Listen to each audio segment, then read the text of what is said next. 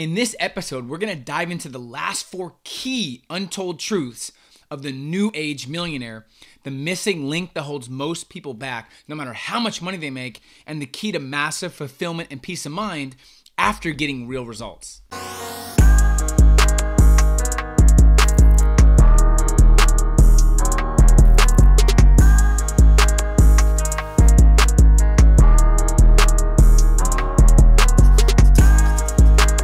Hey, it's Peter Voogd, and welcome to the Young Entrepreneur Lifestyle Podcast. I'm excited to be here, and this is a podcast, whether you're watching on YouTube, listening in your car, that really focuses on building a life and a business on your terms that you're proud of. I've been around so many people that have a business that produces profits, but they hate what they do. Have a business that makes millions, but they don't have a lifestyle. Has a business that gets results, but they don't have any time for their family. That's not a real business. That's just a high-paying job, right? So I've been obsessed with everything I've done, from the book 6 Months, 6 Figures, to the mixtapes, to the podcast, to help people create and design their ideal future. So we're going to dive into the last 4. This is part 2. If you haven't watched part 1, we'll link it below, but make sure you watch that first, because that'll give you some context on these last 4 untold truths. But being world-class in multiple areas is the key to being a new age millionaire. And I want to help you get to 7 figures, because I'll tell you, if you've gotten to 6 or you have a good work ethic and you're willing to learn and get around the right people, you can get to 7. You would have told me I was going to make 7 figures, I would have bet money that I would never get there. There was no one I knew that was a millionaire when I was growing up, no one in my town that I ever talked to or knew. I was even hesitant to make 6 figures. But from these things I'm going to talk about, I was able to do that. But I did it, and I was still working a lot. So when I finally realized that my most important values are family, peace of mind, autonomy, flexibility, I had to change some things up. That's when I came up with these 7 key untold truths of a 7-figure lifestyle, right? So being world-class in multiple areas is a great way to differentiate yourself already from the competition. But more than that, it's a good way to stay fulfilled and maximize your progress, your resources, your business, but do it in a way that makes you happy. Right? How many people do we know that has everything in our eyes, like fame, success, money, but they're super depressed, right? So these are the things that will keep you grounded, but also hungry for more. So we talked about world-class self-awareness. We talked about world-class circle of genius and relationships and how to leverage those. And we talked about world-class health, energy, and peace of mind. Now we're going to dive into the last 4. World-class financial freedom and wealth, world-class hustle and grind, what vehicle you're using, world-class branding and positioning, and world-class impact and legacy. Now, if you have 6 of these, but not 1, you won't be fully fulfilled. If you have self-awareness, great circle of influence, great health and energy, financially free, branding and positioning, you got impact and legacy, but you hate what you do, doesn't work that way. You have all the other things, but you have no financial freedom. You don't have choices, right? So that's why they all work together. So world-class financial freedom. I believe this is the greatest time in human history to be alive. Because of some of these habits and tactics I'm going to talk about, there's more wealth being created than ever. Over 620,000 millionaires created every single year in the US, and more wealth is being created than ever before. There's more money being exchanged than ever before. And when the economy doesn't do well, and if we go through a crash, which we inevitably will, when the economy doesn't do well, the money doesn't disappear. This was such an eye-opener for me, because I don't want to say I was raised, but I was in the environment I was in. This was a common philosophy. When the economy's down, save your money, like store for the winter, be super, I don't know what the word is. Fragile, no, what is it? Be frugal. That's it. Be super frugal. And when the economy's down, it's like save, and have fear, right? But I realized that when the economy doesn't do well, the money doesn't disappear. It just transfers to successful people that do these things I'm going to talk about, right? And more people are struggling than ever. So there's this disconnect where people are crushing it, making millions, and some people are struggling. The rich are getting richer and the poor are getting poorer.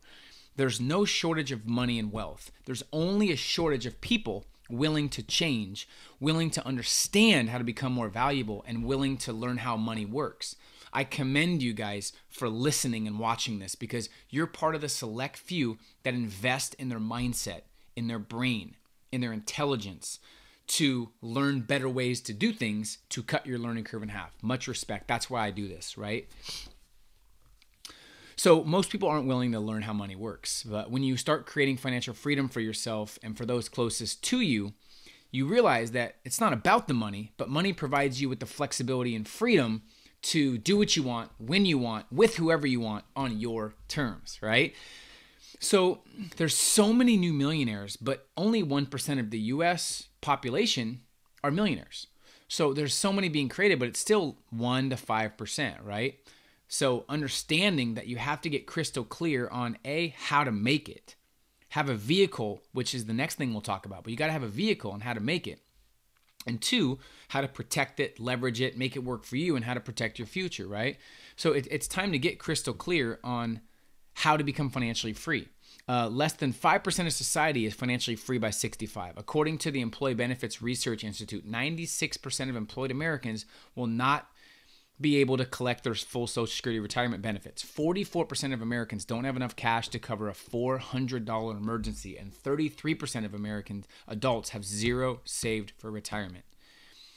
America has a major financial literacy issue, and it's time to solve it.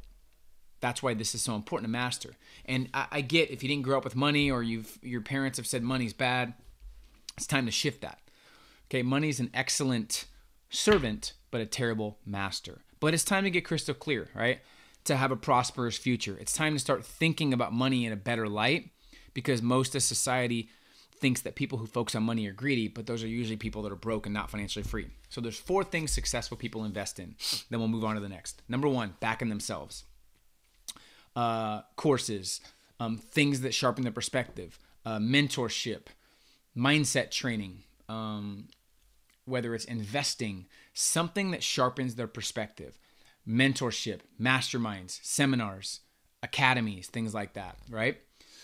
That's number 1. They invest in themselves to make better decisions, to cut their learning curve in half, to pay for speed, and to go quicker. Second thing they invest in, and these are in order, by the way, once they invest in themselves and they bet on themselves, they start making more money, obviously. Think about it logically. What else would you invest in? Most people invest in material things to make up for their insecurities, but the best thing you can invest in for self-worth, self-confidence, for sharpening your skills is yourself. Think about it. I've invested hundreds of thousands of dollars in the last 10 or 15 years into myself, right? Second thing is back in the business. So when you're creating a business that solves a problem, and you're looking to brand that business, you got to invest back in personnel, in team building, in an assistant, in marketing, and in things that help grow the business, right? That's second. 3, assets that make your money work for you. So once you start making money, you invest in yourself and the business starts crushing it. Invest the money back in the business, but also back in real estate, or angel invest, or multifamily, duplex. I just talked to Tarek El Moussa, who's the star of the HGTV show Flip or Flop. I also talked to Ryan Serhant, who also does $1 Million Listing. And they would agree, because they're in real estate, but they've been flipping and investing and doing real estate for years. It's the best place to invest your money to make it work for you, right? So 3rd is investing in assets that make money work for you. 4th is memorable experiences. Experiences that are memorable, that allow you to be super fulfilled, motivated, and have a whole different level of purpose. Imagine taking your family on a 2-week all expense paid vacation to Fiji, to Europe, to Dubai, right? Imagine how motivated you'll be to continue making more money. And imagine being there and making money while you're gone, right? Those are the 4 things. So comment below, how important is money to you? I would love to hear. Comment below, is there any bad philosophies or anything that you were told growing up that was not serving you well, or that you had to get rid of? Comment below your perspective on money. I'd love to hear it. Next, world-class hustle and grind. Okay. Forbes says 71% of employees are actively disengaged at work and don't like what they do. Most people can't stand what they spend the majority of their life doing. Creating a career and opportunity you not only enjoy, but one that's connected to your strengths and gifts might be the most important focus yet. The attitude you bring to your days determines your future. And it's extremely important for you to be loving what you're doing, or you shouldn't be doing it. The only the only way I feel like to become the best at what you do is to enjoy what you do, right? Is to enjoy. Maybe it's an outlet. I don't know. But the best way to get good at something is to enjoy it. And usually when you enjoy it, it's a direct reflection of you getting good at it and having results in it, right? World-class hustle means loving and appreciating what you do daily. It means something that's going to keep you fascinated and engaged years to come. It doesn't mean every day is perfect, but it means you have a bigger vision for what you do, so it makes it easier to push through, right? It takes focused patience, but it takes awareness. And once you sell yourself that this is what you're going to do, then you go all in and it becomes easier. Like purposely choosing or creating your ideal profession is crucial to a world-class life. When you love what you do, you'll never work a day in your life. Yes, circumstances come up. Yes, life hits you, but you are in control of your future through the choices you make. And life's not easy nor promise, so it's how you adapt and adjust that determines what happens next. It's worth not settling and hustling for something that you feel like you would die for and you love doing it because you see a big picture and you see a future in that, right? So think about your vehicle. I just want you to understand the importance of vehicle. I have something that I wrote that I want to share with you. I got to find it though. But yeah, the right vehicle is so important. So think about right now, are you in the right vehicle?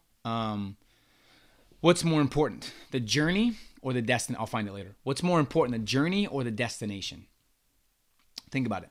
Well, the answer is neither if you don't have the right vehicle. And vehicle meaning opportunity, job, career, means to an end. One that is congruent with your vision, your values, and one that will keep you excited, right? So think about that. The journey and the destination are both not important if you don't have the right vehicle because you won't enjoy either. How many people spend years doing something and then they realize this wasn't for me? Or they go to college and they feel like they get a degree in law and they have to be a lawyer. Then they hate it, but they say, well, I got a degree, I have to do it. No, you don't. You can change it any second. Tarek said when he was 21, he got his real estate license and he was at a crossroads. He's like, I could either go to school in college. He was in college. I can go to school or I can do real estate. It's not I can do both. It's I can do one or the other really good. And he chose real estate because he wanted to actually make money. So he left his books. He left all his backpack and stuff behind. Didn't even get it. He's like, I wanted to burn the bridges and I wanted to go all in on real estate, right? So he knew that was his avenue and he adapted and adjusted. Now he does flipping homes and he's done 500 plus homes, right? So keep that in mind. World-class hustle. Big, big key. Got it? Cool. So once again, comment one thing you're going to do to improve maybe your vehicle, maybe your money situation. Hit that like button if you're agreeing with these as well. But I really want to share with you, you don't have to do what you hate. Yes, there's sacrifice, but if you see the big picture, if what you're doing now, if you're working to eventually build a business that works on its own, or you're building something where it's eventually going to allow you freedom, there's a different level of focus when you're going through the struggle versus something that you hate making someone else wealthy, right? Next is world-class positioning and branding. There's an untold secret that most influencers and entrepreneurs and celebrities don't want you to know, and it's about branding. And when you figure this out, everything becomes easier. So once you build a business, once you have financial freedom, if you have a brand that's positioned well, like the proper branding and positioning can be the difference between a company thriving and a company going out of business, right? They're very important marketing terms. So while they are related to each other, they have very distinct meanings important for you to understand. Most businesses can conceptualize both, but they do a horrible job executing both. In order to rise above the noise in a crowded marketplace, you need to execute on both with purpose and intention. Let me give you an example. So after transitioning out of direct sales in 2013, I wanted to get paid as a speaker. I wanted to get featured on podcasts. I wanted to get featured in Entrepreneur Magazine and Forbes. I wanted to scale my impact and reach more people. I would spend weeks and months reaching out to all my connections, emailing companies, and doing everything I could to make any of these things happen, literally any of them. Crickets. So I'm like, what do I need to do? I couldn't even get a free speech booked, right? I spent months trying to get myself out there with no luck. I've now been approached by Forbes magazine 3 or 4 different times. I have a partnership with Entrepreneur Magazine and Success Magazine. My last 15 plus speeches have been a result of people reaching out to me and not me reaching out to anybody. I've gotten paid partnerships with Marriott, Sony, Bose, Staples, and all these other companies. But what's changed? My positioning and branding and how I'm viewed in the marketplace. When you position yourself the right way as the go-to company, you no longer have to spend as much money on marketing and as much time on chasing clients down and chasing opportunities down, right? This is something I'll dive into later, but the worst thing you can be is just another. Don't be just another agent. Don't be just another speaker, just another author, just another podcast host. You got to really figure out what makes you unique. When you're properly positioned, you can attract the right people. So the question is, why should people choose your brand, your product, or your service over everybody else? What makes your business different, and why should people choose you versus every other business? Why should people listen to your music rather than the band down the street who wants it just as badly? Why should somebody join your team versus every other team available? Why should companies book you as speakers versus every other speaker on the planet?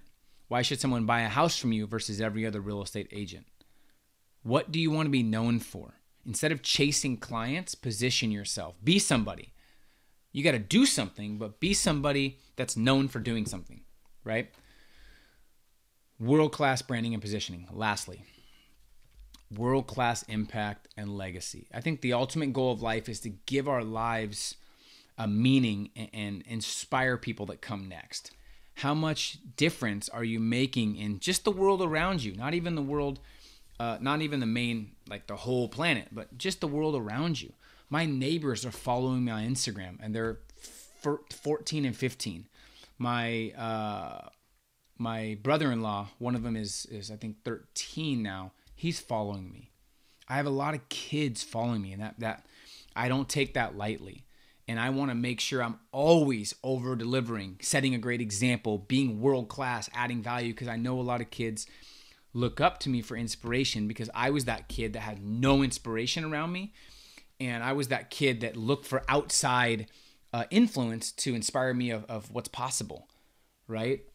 Keep that in mind. So I did a rant on a jet a while back, and I did something where I shifted my mindset because I don't do these things for the people that hate, right? Because they're always going to hate. You'll never meet a successful hater. So the purpose in my head is if I can inspire one kid like me when I was younger, one kid to say, that's awesome. I really want to be an entrepreneur. And I get 50 haters. Amazing. I've done my job. Because that one kid will actually use it. There'll be haters always. Right? That's their favorite thing to do. And usually you make up for their insecurities and they want to drag somebody down, right? So if someone's like, Peter's flexing on a jet, that's fine. That's irrelevant. It goes in one ear and out the other. If I inspire one kid and get 50 haters, I'm excited. I've done my job because I impacted that one kid. That's legacy. And you have to be polarizing. You can't build a legacy pleasing people. You build a legacy being polarizing so half the world respects you and likes you and half the world doesn't because you have such a polarizing point of view. You're never going to meet a legend that is just all right. No one's going to be like, Donald Trump's all right. Elon Musk is all right. LeBron James, Michael Jordan, Kanye West, they're all right. You have a strong opinion about them, right? Think about it because they're polarizing. So are you adding consistent value to improve the lives of others? You will receive from life in the marketplace the results you're in direct proportion to the amount of value you give. Right? I think generosity is a huge key to not just happiness, but building a legacy. So realize that every tweet, every blog post, every conversation, every podcast, every video you put out, it's part of your legacy. Everything matters. Your legacy is a combination of your life's story. You can't rewrite your past, but you can author your future script, right? So just make sure you strategically analyze each and every action you take, word you utter, and post you share, because it's all contributing, right? I want to be 80, 90 years old looking back like, I have no regrets. I found out what I was made of. I realized that I gave my all and made a difference. I set an example for my kids and their kids. I'm excited and I have no regrets, right? That's crucial. So understand that because it's something new for a lot of people, creating a legacy or something that outlasts them. But if you can do that, I promise it's so rewarding. Right? So let's simplify. By the way, I want you to comment below which one you're going to focus on first. And then once that's mastered, choose the next one, right? This is a little more personal and off the cuff for you, because I just realized how important all 7 of these are. World-class self-awareness, rate yourself 1 to 10. World-class circle of genius, rate yourself 1 to 10. World-class health, energy, and peace of mind, rate yourself 1 to 10. World-class financial freedom and wealth, rate yourself. World-class hustle and grind. World-class branding and positioning. World-class impact and legacy. Rate yourself and let me know which one you're going to focus on first. Thanks again, guys. Hope you got some amazing value. Make sure you subscribe below, and I look forward to continue adding value on the next one. Till then, live a life and a business on your terms. Appreciate you.